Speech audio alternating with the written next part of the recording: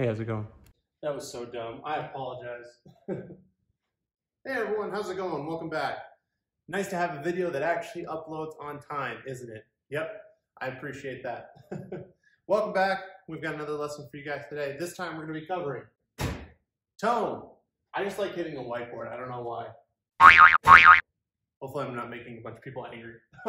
Actually, we're going to cover tone, mood, and imagery today. I realized that I didn't clarify which sections are supposed to go in, so we'll say reading comprehension notes, although there are so many portions here that kind of like get into writing a little bit, because we're going to talk about ways to improve your writing a little bit with imagery, and we're also going to practice some imagery writing today as well. So first off, let's get into this. Tone is going to be the attitude towards the subject conveyed in a literary work.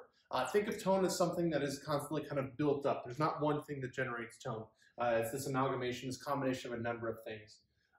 Figurative language helps with that. Imagery helps with that. Things along those lines. Okay. Tone can be something that is perhaps mirthful, sarcastic, joyful, things like that. Think of adverbial sort of elements. Tone is really kind of the author's take on things, kind of the message that they want to convey or the attitude they want to convey about something. The comparison I always like to make is that war can be presented in two different ways, right? War can be presented as being something that is very chivalrous, valiant, and heroic. So the tone is reflective of that. That they may take our lives, but they'll never take our freedom! But war can also be portrayed as something that's very violent, saddening, depressing, and has a negative impact. Then, Bubba said something I won't ever forget. I want to go home. Bubba was my best good friend.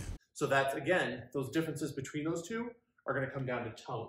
Right? Tone is really important in establishing a relationship between the reader and the author, because the ideas that are conveyed are going to come as a result of that tone. And knowing kind of what the author wants to intend with that is going to be really critical.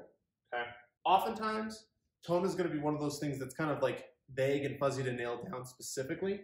So being able to link it to specific parts of the text is going to be really important. Okay, I would say that in a lot of cases, right, we can talk about some of the situations from Life of Pi where the way that something is presented tonally is going to be different based on what's going on. So being able to point those certain things out in the text is going to be really critical. Right? So for example, we have this long passage. It was Sunday, and according to custom on that day, McTeague took his dinner at 2 in the afternoon at the car conductor's coffee joint on Polk Street. He had thick gray soup, heavy underdone meat, very hot on a cold plate, 2 kinds of vegetables, and a sort of soy pudding full of strong butter and sugar. On his way back to his office 1 block above, he stopped at Joe Frenna's saloon and bought a pitcher of steamed beer. It was his habit to leave the pitcher there on his way to dinner. So everything about this particular passage doesn't read anything specific. It doesn't read anything out there. It's very just plain, just very normal, right? It's almost like trying to convey this idea that everything to do with McTeague is just very plain and boring, right? And there's not much to this particular guy in any particular way, right? Nothing special about him, right? So the tone of this passage is so very straightforward and so very banal almost that it's kind of conveying that image, right? Breaking everything down real short, right? Hot, cold, thick, strong, warm, underdone, right? It's just straightforward and normal, right? By conveying it that way, it's basically telling you how routine and how normal this guy's life is. We shouldn't take anything special from it based on the words that are chosen there. Tone is very different, though, than mood, all right? Mood is something that boosts tone, all right? Mood is going to be that feeling that pervades a part of a work. It's the atmosphere, it's the effect of all those things conveyed forward. Think of mood as being what the reader or the author wants you, the reader, to feel, all right? So if we go back to that war analogy, right? They may make the mood of the passage very like unsettling because they're giving the tone of how horrible war can be. So you feel those senses of gruesomeness and uncomfortableness, right? And discomfort. And it's helping boost that tone that they're trying to get across, right? So think of mood as being one of those things that boosts that tone, because they want you to feel a certain way based on their opinions and what they're trying to perceive. And so the mood does that for you, right? The town itself is dreary. Not much is there except the cotton mill, the 2-room houses where the workers live, a few peach trees, a church with 2 colored windows, and a miserable main street only 100 yards long. So with a lot of the word choice in here, like dreary, not much there, a few peach trees, a church with 2 colored windows, miserable main street, right? All these words trying to convey a very negative, very gloomy sense. So when you read that, you feel this sense of kind of just dread and uneasiness and not really like feeling comfortable at all. And they may be trying to convey a certain like tone of just how negative things can be based on certain situations and circumstances. It's tough without a full passage to determine the tone, but the mood we can certainly determine just by some of the word choice, things like that. The big element that helps with a lot of these tone and mood things, and really with a lot of the things that we're going to be seeing as far as literary analysis, is going to be imagery. Okay. Imagery is going to be imagery is one of my favorite things to take a look at in terms of literature. It's one of my favorite points of analysis because imagery is so pervasive in works, especially good works. When you have solid imagery, really elevates everything and takes it to that next level. So imagery is the use of words and phrasing to create a mental image that appeals to all 5 senses. All right, smell, taste, hearing, vision, and sensation, feeling. Right. The goal with imagery is immersion. The idea that the senses are all evoked in a piece of literature to where the reader is all of a sudden taken away to a completely different place. Now, how do we do that? Figurative language helps, right? But being able to just paint a picture in all senses is what's going to be helpful. Visual is always the one that people identify easiest because we tend to conceive the world mostly with our eyes. But when you can evoke smell and taste and hearing and sensation, it's going to resonate that much more, right? And it makes us kind of feel connected to what's going on. Most imagery is going to rely on memory and memory sensations. So we can remember how something smells, and therefore it evokes it in us. Or we can remember what something looks like, or we have a conception of a color, so we can conceive of it a little bit easier. Where memory fails, figurative language fills in the spaces, right? So we can say that it's like something that we have a sense memory for. Visual imagery is going to be things experienced by sight, and it often utilizes color. This example here should look pretty similar to you guys from page 42 of Life of Pi. If you took the city of Tokyo and turned it upside down and shook it, so we get this visual representation of taking the city and shaking it upside down, you would be amazed at the animals that would fall out. It would pour more than cats and dogs. So we have the idiom of raining cats and dogs.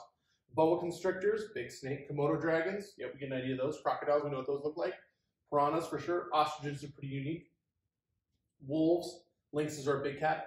Wallabies, manatees, porcupines, orangutans, wild boar, that sort of rainfall you could expect on your umbrella.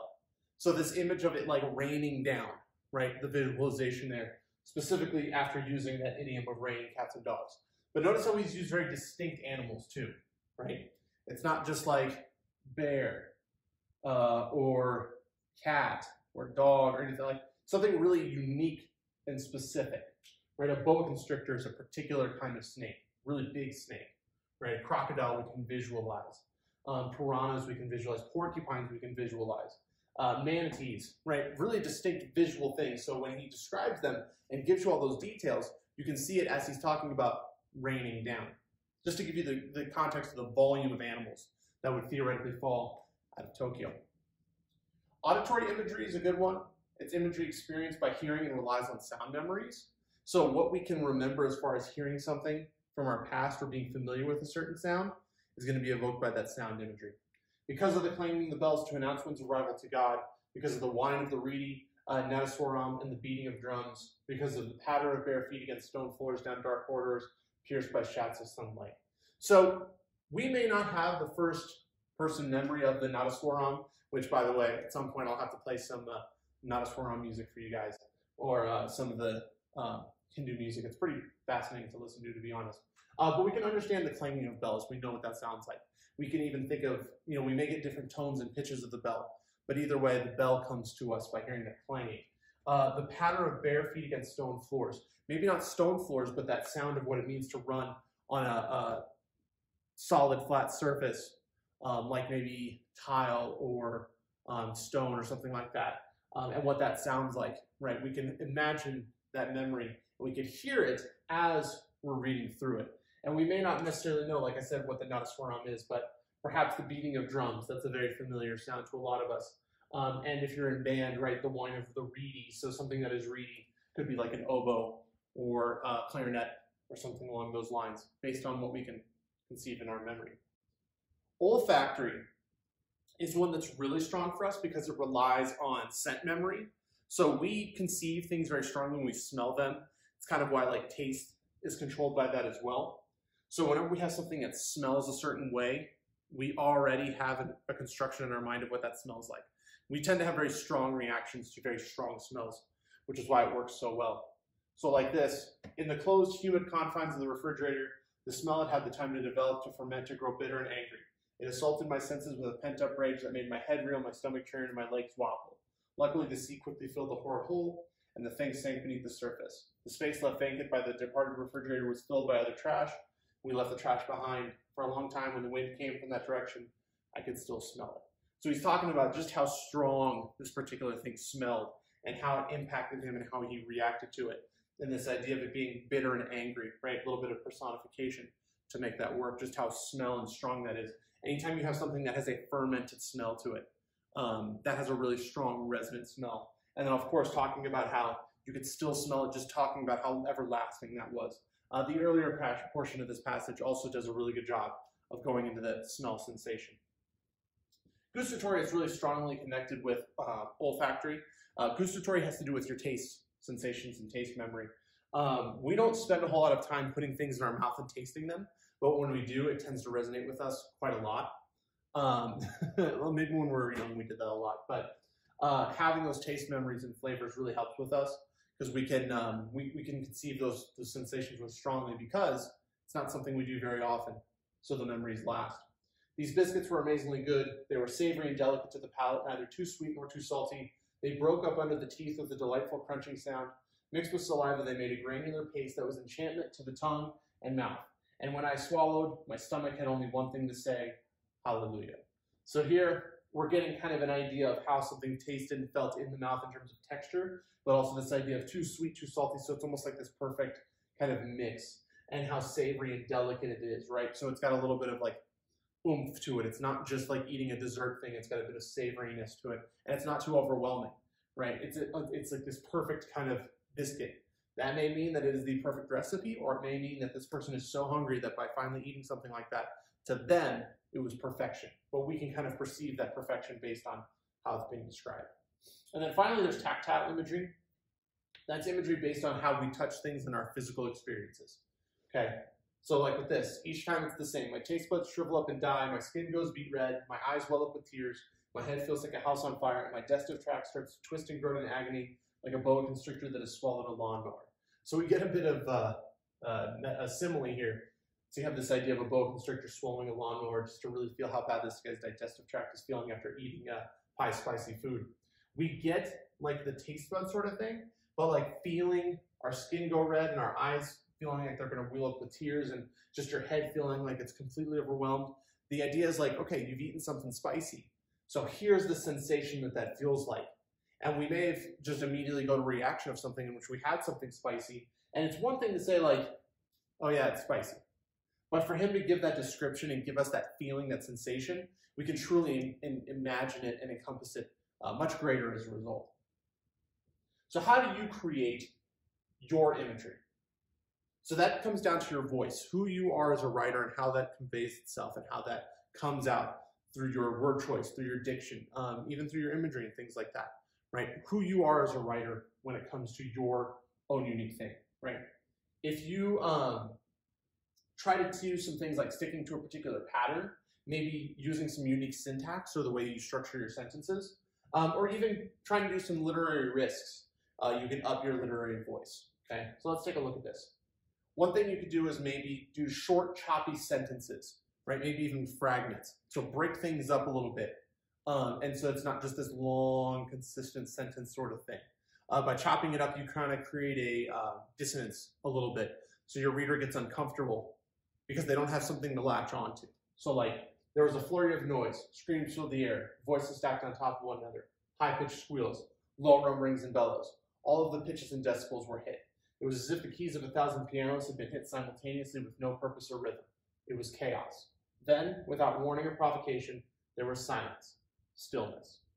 So by having these choppiness and these things like they're just kind of jumping around a little bit, and even a couple of fragments in here like that, it gives us a sense of discomfort, right? We don't have something to link up to. We kind of have one with this long sentence here, but by having that, it actually gives us even more oomph to go along with it. It was as if the keys of 1,000 pianos had been hit simultaneously with no purpose or rhythm, right?